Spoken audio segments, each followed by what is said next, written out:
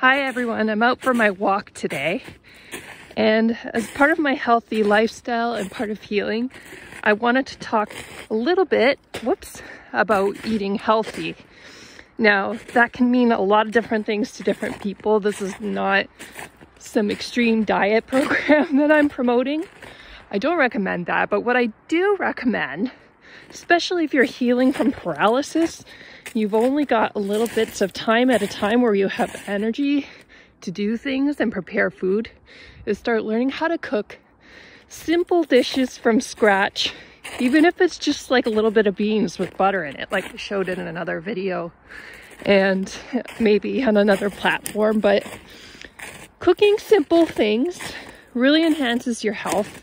It's so much better than going out for food. Most food places you go to, unless you know the owner personally and you know they're cooking high quality food, a lot of food that you get from fast food stores or even like chain restaurants are not that healthy, unfortunately, even though they taste good.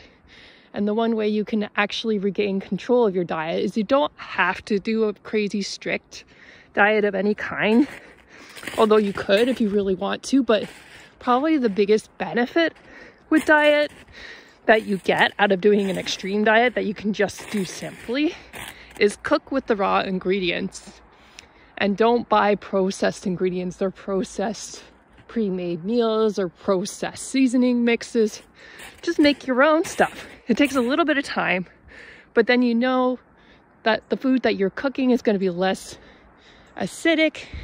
It's not going to be so hard on your stomach. And that's going to give you the biggest bang for your buck with nutrition. And speaking of nutrition, supplements can be a good idea, but it depends how good quality they are. If they're very high quality and they're organic, then yeah, they're really helpful. But even if you buy high quality organic vitamins, and I'm not talking vitamins from Walmart or Shoppers Drug Mart or those kinds of places, because usually those are not the best. Even the high quality ones, you may not get all of the nutrient value out of it, because basically your body doesn't always absorb it that well, but it absorbs it better if it's organic. So that's the best way if you decide to do supplements to get your nutrients. But it's even better if you just get your nutrition from food, like really good quality proteins, animal or vegetarian, whatever you prefer, and greens.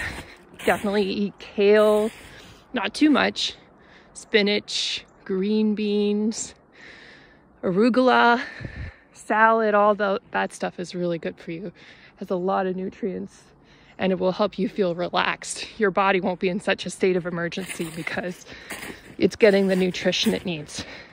And then another piece of advice, which I did not always follow when I was paralyzed, is drinking a lot of water.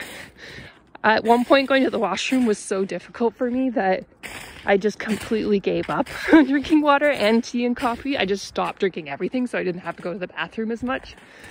But as soon as I got comfortable enough that I could do it myself, then I started drinking lots of water confidently. And that also helps the body feel relaxed and it helps with healing.